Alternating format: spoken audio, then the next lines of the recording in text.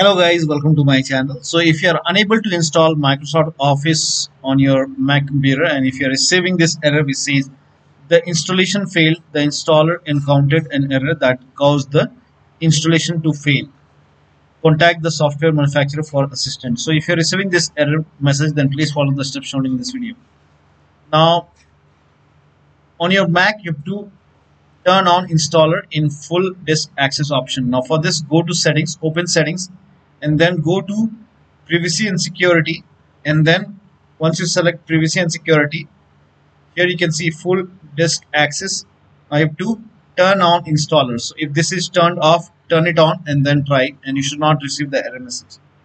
But still you are receiving the error message. In that case, it might be that you have downloaded the Office package from Microsoft website and the installer is saved to your Dropbox or Google Drive. So if the installer is saved to your Dropbox or Google Drive, then you will receive this error.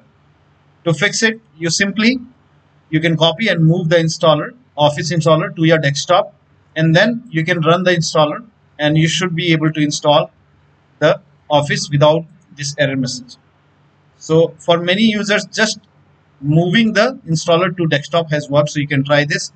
So that should fix there. So that'll be all. Thank you so much for your time, and please like this video and subscribe to my channel.